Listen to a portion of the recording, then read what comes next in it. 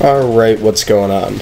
So, a couple weeks ago, Nightfall, the second map for Extinction, came out, and I got to play it maybe 2 times online, and then I lost internet connection for about 2 weeks, maybe a week and a half. It was some bullshit, but I got playing it a little more yesterday when I got my internet back, and I'm really liking it. So, with Point of Contact, we just had an intro to Extinction and what the gameplay would be like. They brought a couple new features into Nightfall, and I haven't finished it yet. I've, like I said, played it maybe 5-6 times. I've seen the ending to it online. It looks interesting, but I want to see it for myself, you know. But they added this gun here. It kind of looks like the Blundergat. It's called the Venom X, and it sort of is like the Blundergat. It shoots this venom that you pick up from, I think you pick them up from scorpions. I believe they're the only ones who drop it, but I could be wrong about that. But you pick the ammo up, and it shoots the acid that they're shooting at you. That acid right there that's getting shot at me, it shoots that at them, and it blows up.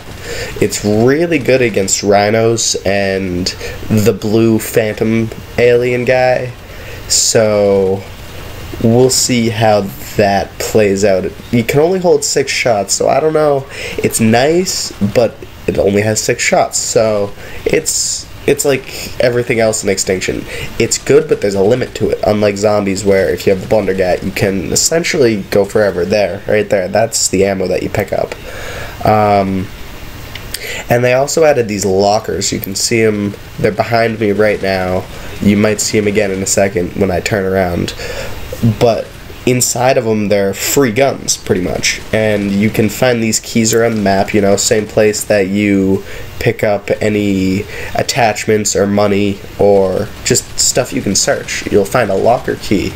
And there are probably like 20, 30 of these lockers all around in little banks of 2 or 4. And you open them up and you get a customized weapon. Sometimes it's a piece of shit. Sometimes it's really nice. I've never seen a Venom X in there, but I have seen customizable Mavericks, well, customized Mavericks. I found this chainsaw in one of them, actually, so that was pretty nice. I didn't have to waste the $3 on it. They also added the breeder, which shows up in the beginning, and he's a pain in the ass. He's kind of like the barrier hive. I think he shows up again at the end, maybe not, I'm not sure. Right here is about as far as I got.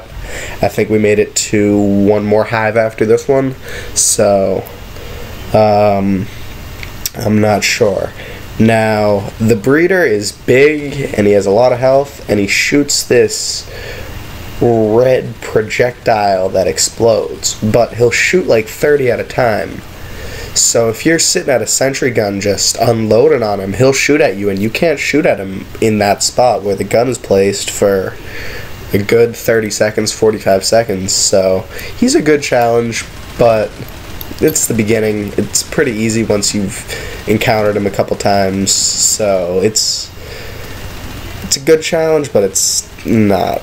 You know, I would rather have a barrier hive. The barrier hives in Point of Contact were actually harder, because they just took so long. They weren't attacking you, but they had so much health, you know?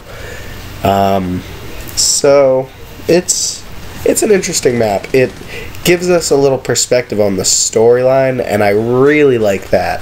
That's what I didn't really like about Point of Contact. It was vague. Hey, there are aliens, place the nuke, get out, you know? They didn't go into any details.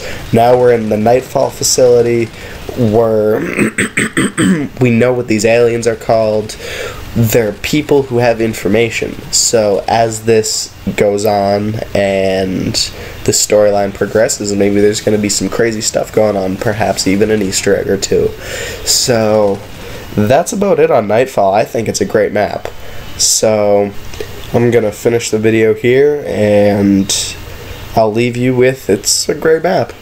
Anyway, I'm That Government. If you like this video, be sure to subscribe for more good content, and I'm back. I'll be putting more videos out as soon as I find the time. My internet's back up and running, so I can do more stuff. Anyway, I'm out of here. Thanks for watching.